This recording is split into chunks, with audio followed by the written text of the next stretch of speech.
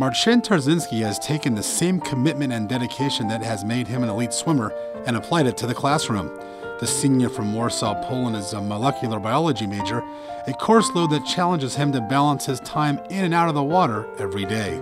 It depends on the week. It can be a day when I leave for morning practice at 5:30 in the morning and I get home at 10:30 p.m. because there's just so much material to cover that I just go straight to the library after practice, study there till pretty much it closes, and then when I can just go home and go to bed and be ready for the next day.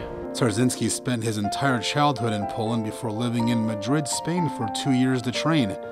After winding up at Cal, Tarczynski fulfilled his lifelong dream when he competed for his home country in the 2012 London Olympics. I think one of my favorite experiences was that there were so many Cal athletes, Cal swimmers especially, so whenever I would go to the dining hall, I would just meet all my friends from Berkeley. It's actually quite amazing how all of us are from so different places around the world, and finally we end up in one place, so that was kind of cool.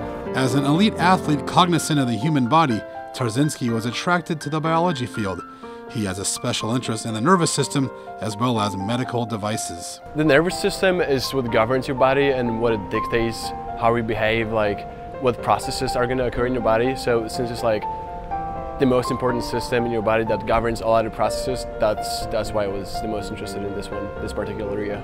Stay tuned next time for another edition of the Olympic Sports Report.